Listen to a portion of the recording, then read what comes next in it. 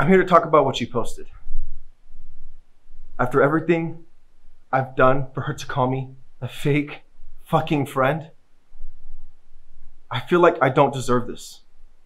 I loved her, not just as a friend.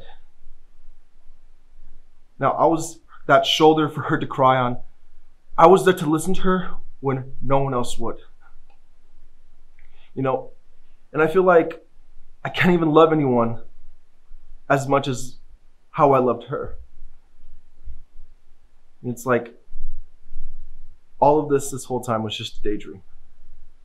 And my daydreams may be fake, but she is too.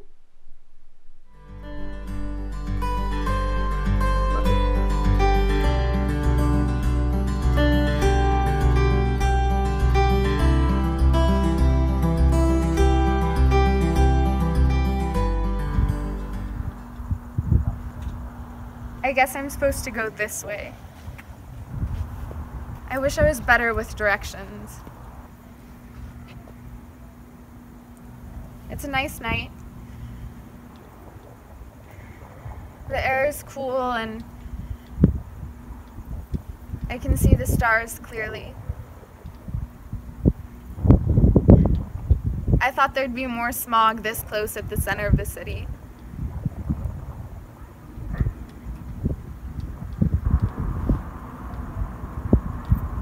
The street is busy, filled with people who all seem like they have somewhere to be. I'm so out of place.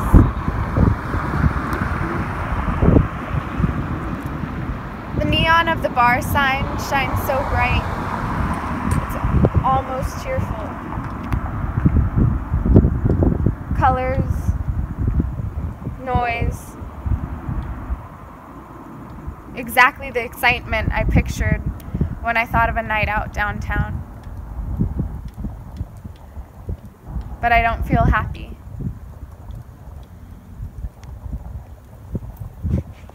Maybe if I just sit down, figure out where I'm going from here.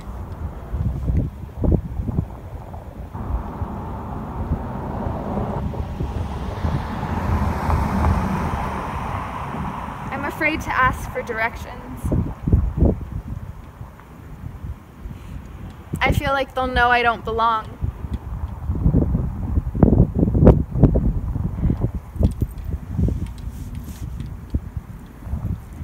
Just sitting here makes the air feel colder.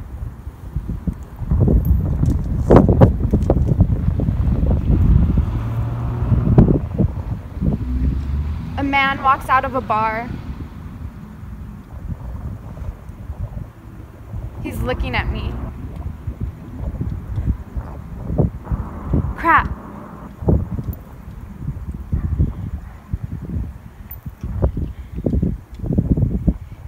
He has dark hair, a collared t-shirt with dark jeans, and he's walking in a straight line directly towards me.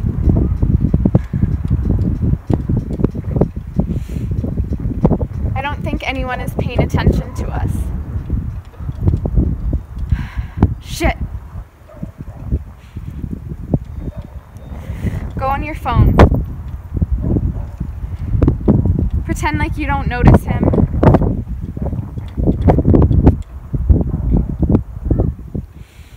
He has neatly combed hair. One of the few people on the street that isn't drunk.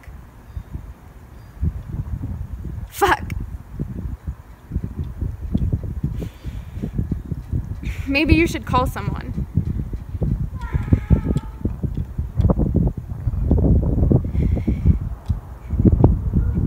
He's standing right next to me. Don't look up.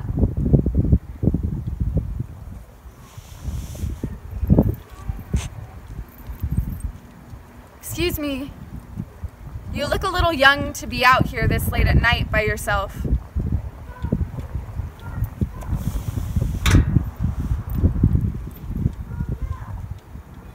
Yeah, I just got off work. My ride should be here soon. Did he believe that?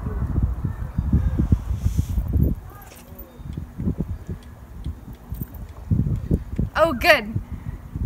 You know, I have a daughter your age, and I wouldn't want her to be out this late at night by herself.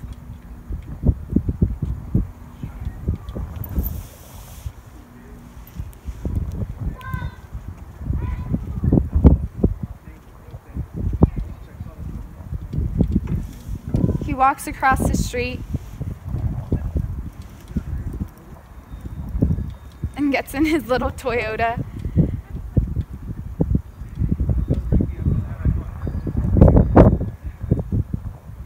As he drives away,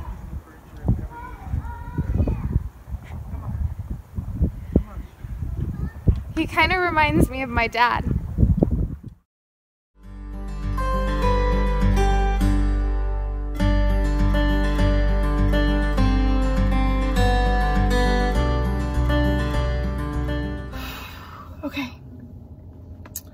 Okay.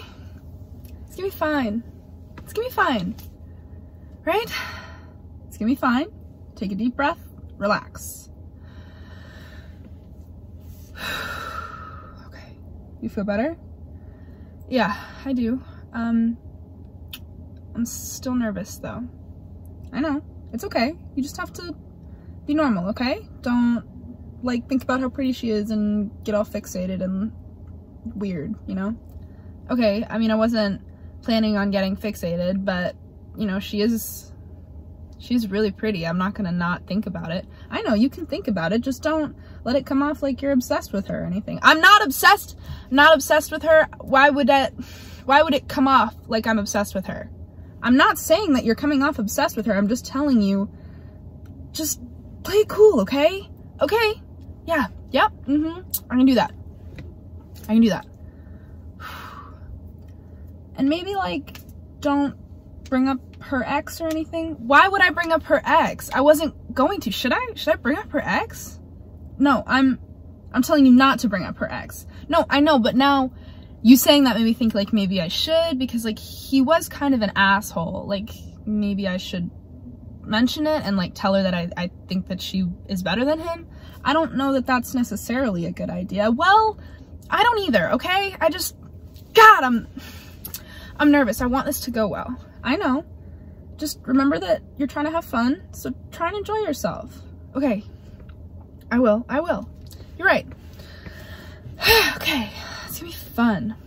I'm trying to enjoy myself. Yeah. Just be cool and casual.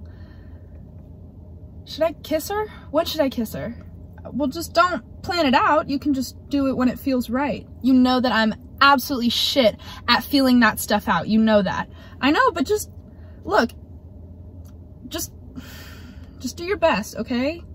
When it feels right, go for it, and if it doesn't work out, then it doesn't work out. I know, but I really want it to work out, okay? She's just great, and I want it to work out. I know. So don't try and pre-plan everything. Just go with the flow and do what feels right. Yeah, you're right. It's gonna be good. Yeah, I'm gonna have fun.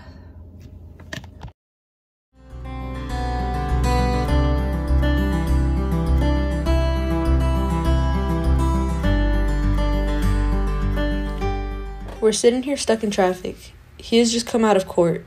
He just picked me up from school. Is he gonna tell me what happened now? When we get home? At all? Should I just ask? So how'd it go? He stares for a second. She gets 10 hours a week. Oh, I replied a bit brokenhearted. Is that what she asked for? No. So she had asked for more? Kind of. He replied, trying not to hurt me more than I was. She asked for every other weekend. Wait, why? I don't want that.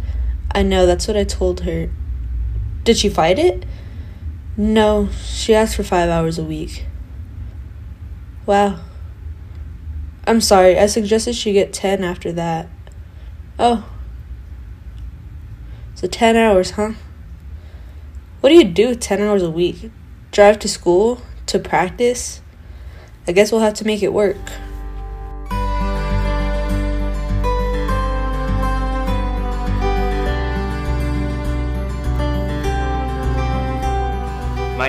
My head is fine. I was born on October 4th, 2002. What? My name? My name is Darian. Darian German. Yeah, no, I'm fine. I'm fine. Yeah. So I let you talk. So can I tell you something? Okay. Thank you. I know you don't really want to hear it, but I'm gonna tell you anyways. So you probably won't believe me, but yesterday I'm pretty sure I met my soulmate. Well, let me explain. For our trip to Israel, we went to this natural pool, and well, I fell in. I was leaving, and I remembered I needed to get my glasses, so I went back, and as I went to grab them, I slipped, and I fell into the pool. And as I thought, this is it, I'm done. Well, what? Sorry, what? Yeah, because it was a long drop, and it was really shallow. But please don't interrupt me, please. I let you talk. No, it's my turn. It's my time to go. So thank you, please. Thank you.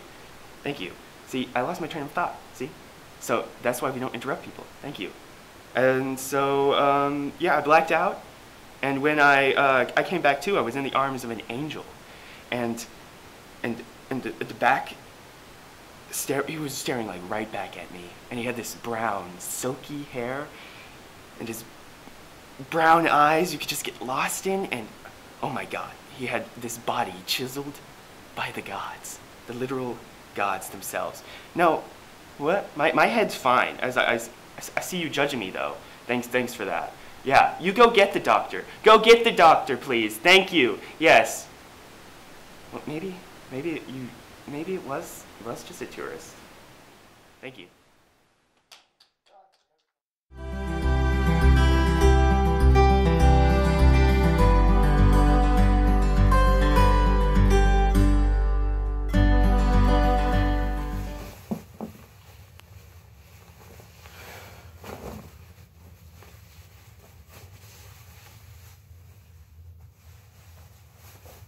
Well, I don't even gotta put this on. I don't got a job to go to no more. Thought pediatrician nurse was gonna be the thing for me, honestly. As a kid, it always looked so fun.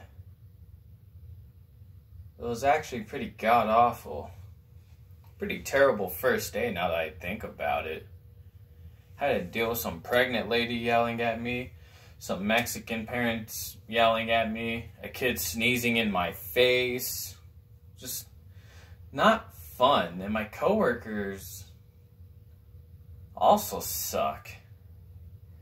But the worst of it all was the last kid I had to deal with, which wasn't even the patient I was supposed to be helping or doing a checkup on. I was doing a simple checkup on this little girl. And I'm just right there. Just freaking think, hitting the knee. Okay, yeah, that's good. Good reaction. Alright.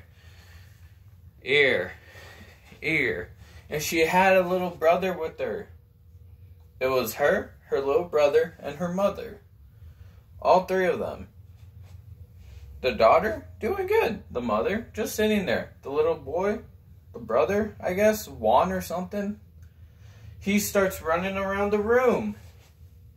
And I'm just like, okay, I mean, he's not bothering me all that much, so I just keep doing my thing. Okay, good. And he gets up on that spinny chair. You know that spinny chair that the doctors have in there that they never sit on? Since they're so small, they have to go all the way down in order to sit down on it. Yeah, we never use those. So he just jumps on it, and he's standing up, looking over the entire room, partially.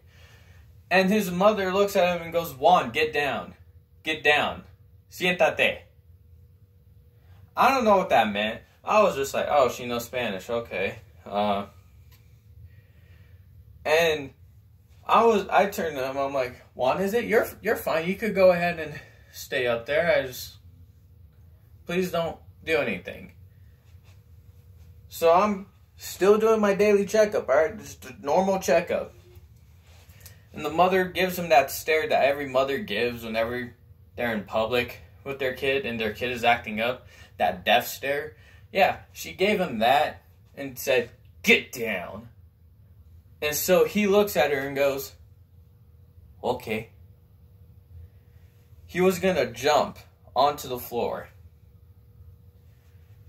And as he jumped, because it was a spinny chair, it starts to turn. And so as he's jumping, he starts to turn as well. Because his feet isn't fully off the chair yet. So by the time his feet are off, that counter right there, where the freaking diagram of the ear is, and the little bench is at, yeah, he jumps. Oh, slow motion. Smacks his chin on the corner of that desk. Blood goes everywhere. I already dealt with a pregnant lady that day. The mother started screaming as if she was giving birth. And it looked like she was giving birth too with the amount of blood in the room. Now, I personally have a phobia of blood. I don't know what it's called, but I have it because I would always throw up whenever I see blood. So I look at that. I see that. I turn around and I'm like, what the? Huh, huh, huh. I don't know what to do. The mother is right there yelling, Juan! Juan! And starts saying things in Spanish. And I could have sworn I heard La Caliente. I don't know why she would say La Caliente from the radio, but she did. I don't know. I'm a whitewashed Mexican. I can't tell you why, but I don't know.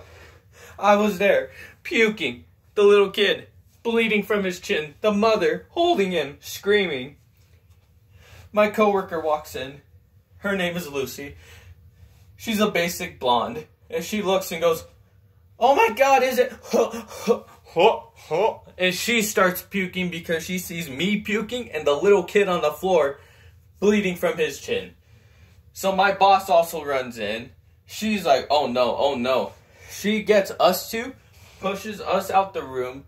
She gets the stapler gun that we have in there. It was pretty in there.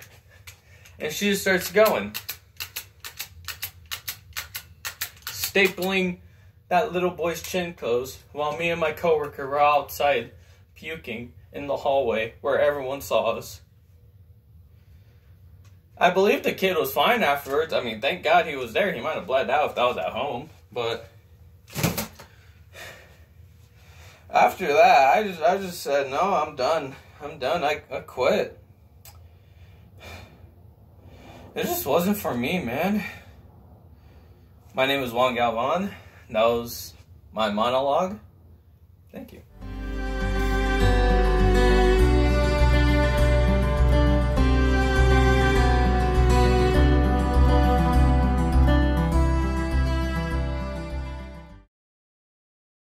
So I've been doing ballet for about 9 years now. I'm 14 years old, and I've always been wanted to get on point ever since I knew what ballet was. So here I am on my way to Scottsdale to get my professional point shoe fitting. It's so fancy. I know, I'm so excited. So I get there, I get my Grishkos. It's a great experience. I'm so excited. I have my first pair of point shoes. Can you believe that? I get in the car. It's a little bit awkward, to be honest. My mom and dad are not very getting along. They kind of separated. Dad had an affair with the baby. It wasn't the best experience, but you know, life happens, and he got kicked out. So it was an awkward car ride. I get a little car sick too. My stomach's a little bit sensitive. Ever since I've been young, I've been really sensitive. So a mixture of all this is just not great. We get in the car and we go to Dutch Bros. Dutch Bros isn't in Tucson yet, so we get it in Phoenix. I get what's called the molten lava. It's like a mocha, chocolate, all this fun stuff, and I got the biggest size you could get, probably about this big. I didn't know I was lactose intolerant.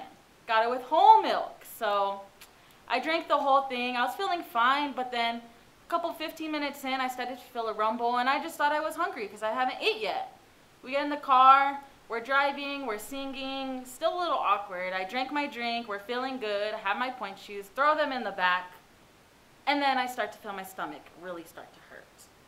And I was like, you know what, it's probably nothing, I'm just hungry, I'm fine, it's whatever. Kept on driving, but then it starts to reach up, and it comes up and up and up, and it stops, and it hurt. So I didn't think about it. Once again, drink some water, who cares? And then I threw up. I projectile threw up everywhere, on my dad's head, all over the car, a little bit on my sister. I tried to roll the window down. Didn't work very fast. It just came right out. So there's throw up all over the car. And that smell, ooh, you don't want to smell that. It was a mixture of, I'll say, dead animals, feces. It wasn't a very good mixture because then again, didn't know I was lactose intolerant. We get out of the car, and we just so happen to stop at that ostrich farm. You're not from Arizona, it's a little ostrich farm. You're coming down back from Tucson. Everybody's about to throw up. It smells. I'm crying. I feel terrible. I threw up everywhere. My dad has to clean the car. It's already awkward as it is, and I just messed up the whole trip.